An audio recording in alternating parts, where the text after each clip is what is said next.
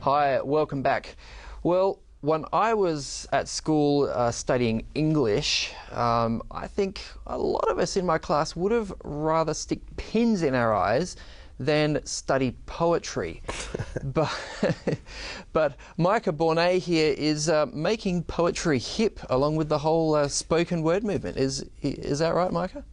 Well, I don't think I'm making poetry hip, but yeah, no, I think a lot of people's stereotype of poetry and introduction to poetry is kind of Shakespearean and antiquated English and confusing metaphors and things like that, which is, it's just hard for the general public to really feel connected to that.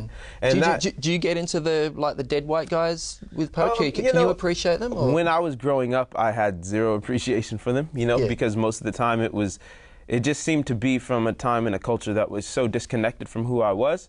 I didn't feel like it had anything to say to me. Now, as I'm older, I can appreciate it to some degree, but with spoken word, I got into it because when I was in college, a friend of mine invited me to this open mic event, he said, for spoken word, and I'd seen it on YouTube, but never in real life, and I went, and it was poetry, absolutely, but it was in language I could understand. They used modern language, and they talked about things that seemed relevant to where I was at the time, and things that I was thinking through. And so it was much more accessible, but also not just in the language they used, but spoken word has a theatrical element to it. So it was a lot more engaging than just kind of a dry poetry reading where you have monotone voice the whole time.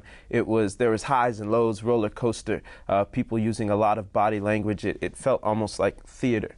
So it struck me, and the first time I saw it, I said, man, I'd like to give that a try. Wow. So, I mean, spoken word versus rap or hip-hop, where's the connection or the difference there? Yeah, they're definitely popular in similar communities. You'll find them pretty popular in urban minority communities, but they are different.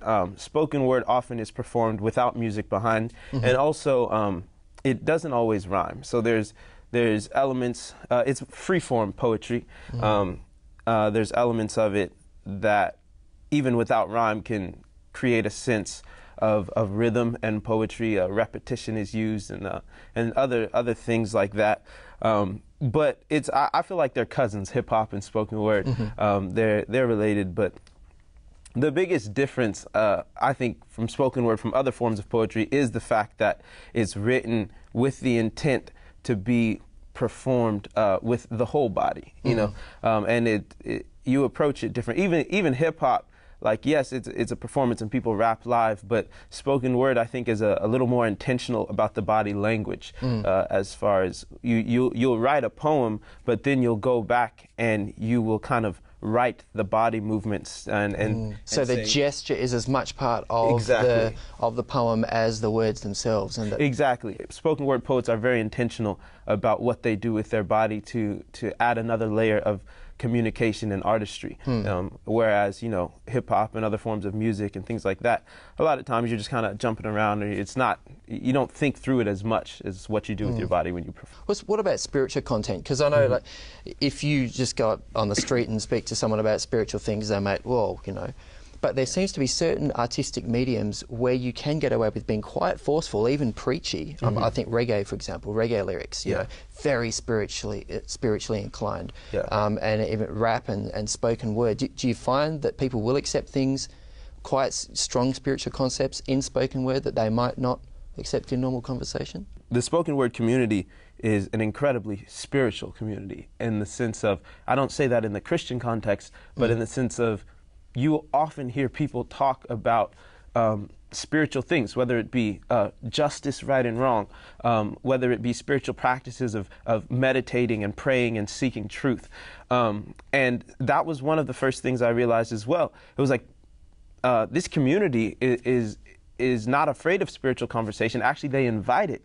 What they don't invite is Christianese. And what I realized was I think a lot of times as Christians, people think, oh, people, as Christian artists especially, they won't like our art because it's Christian. And it's just not true. Music as well, there's a lot of genres of music that are very spiritual in the things that they discuss. But when you use language that is so particular to people who grew up in church, you know, and I'm not just talking about it's insider language. Exactly. Yeah. I'm not just talking about huge doctrinal terms like hypostatic union, but even things like mercy, grace, redemption, things that we take for granted.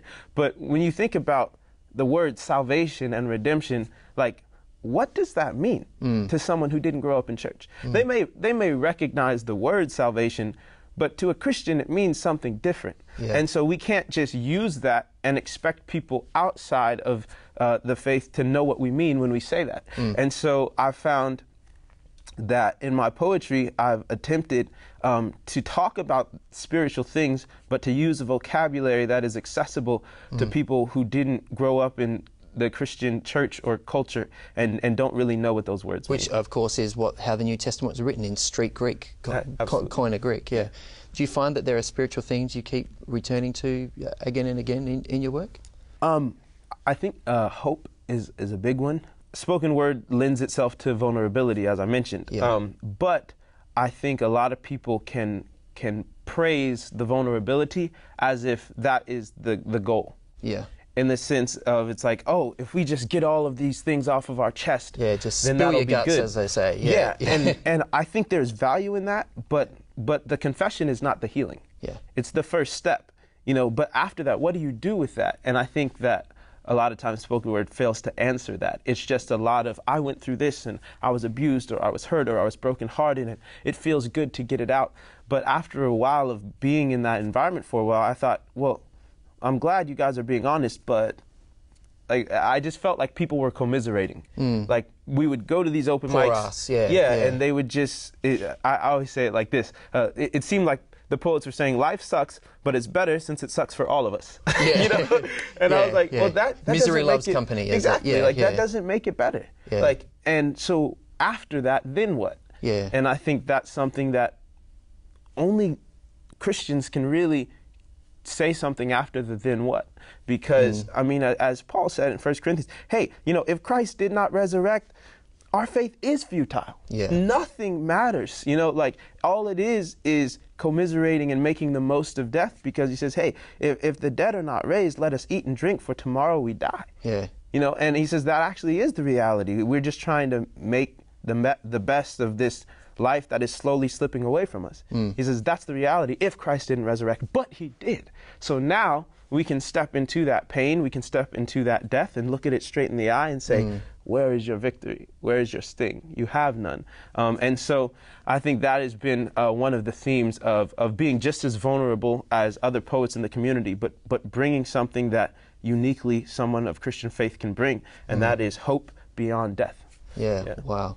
So you're saying it's hurting, yeah, fair enough, but time to move on to the hope and the healing. Absolutely. Yeah, it's an important message, I guess, for Easter as much as anything. Yeah. Now, you've been here for the Manifest Arts Festival. You're also performing at Easter Fest as well, which is, that should be awesome.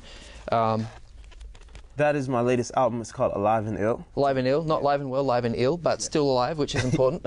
Absolutely. And you're going to come after the break and perform. Is it a track from this album? Yeah, it's called Dry Bones, second to last track on that album. Excellent, Dry Bones. Yeah, Micah Bournes gets prophetic, coming up straight after the break.